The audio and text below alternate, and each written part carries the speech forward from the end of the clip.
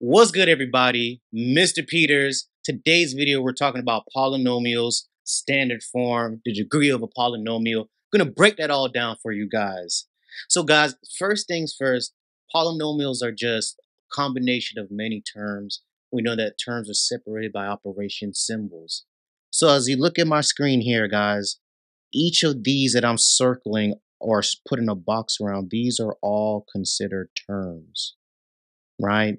And we know for a polynomial, one term is considered monomial, two terms binomial, three trinomial, and if it's four or more terms, then we just use the basic word of polynomial.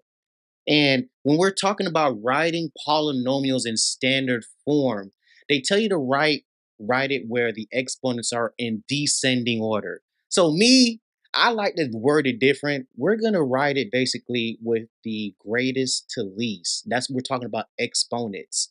So when we're looking here at this problem, if I was writing this polynomial in standard form, I would have 9x to the 7th first. That's the largest exponent. And then I'm going to go in order based off the exponent, not the number in front of the variable, but based off the exponent. So with that being said, we'd have 9x7 minus 2x to the 5th plus 4x to the 4th and then plus 5x to the 3rd. Now understand, guys, I know we don't have the x term or the constant. That's fine. This is what we're talking about when we talk about standard form.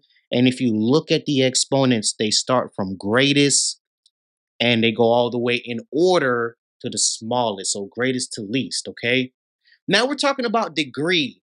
Understand, guys, that degree, they're just asking you, hey, what is the highest exponent? What's the highest exponent in the problem? So in our problem, the highest exponent is 7. So if they're asking us for our degree or the degree of the polynomial, all we would put is 7.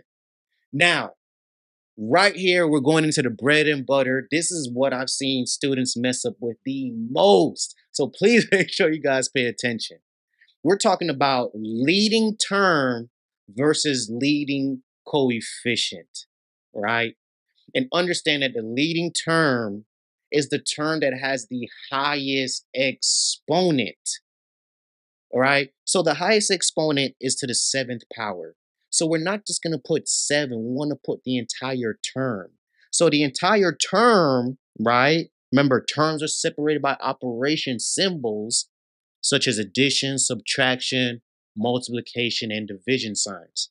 So this means our term is going to be 9x to the 7th power. Highest exponent, right? That's the leading term. Now, where students get this wrong, and the thing is they know it. Where they get it wrong is they don't look into the problem. So the last question says, what is the leading coefficient? So remember, the leading coefficient is the same thing as the leading term. But remember that the coefficient is only the number in front of the variable. So if they ask us for the leading coefficient, that means it's just the number in front of the highest exponent, okay? So in this problem, leading coefficient is 9.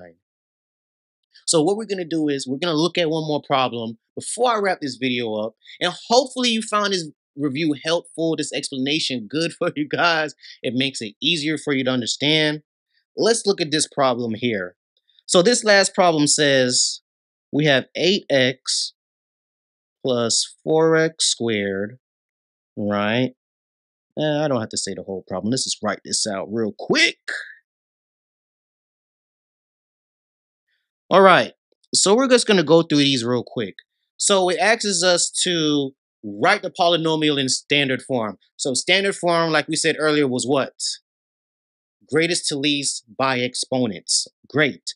So that means negative 3x to the 5th goes first, then 10x to the 4th, followed by x to the 3rd, then 4x squared, and 8x. And if we look at our exponents, they started from the largest and they're going in order down to the smallest. So boom, Standard form is good. Now we go on to the degree. We should know highest exponent, the degree is going to be 5, right? And in our last two problems before we wrap this video up, what do you guys think is the leading term? So the leading term, remember, is just a term with the highest exponent. That's negative 3x to the fifth, the whole entire term.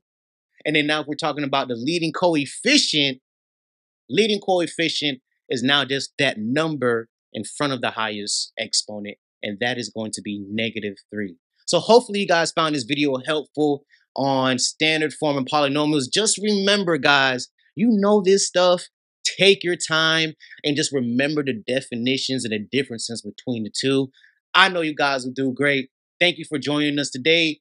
Hit the subscribe and like button on your way out. I'm Mr. Peters. Thank you guys for joining us today.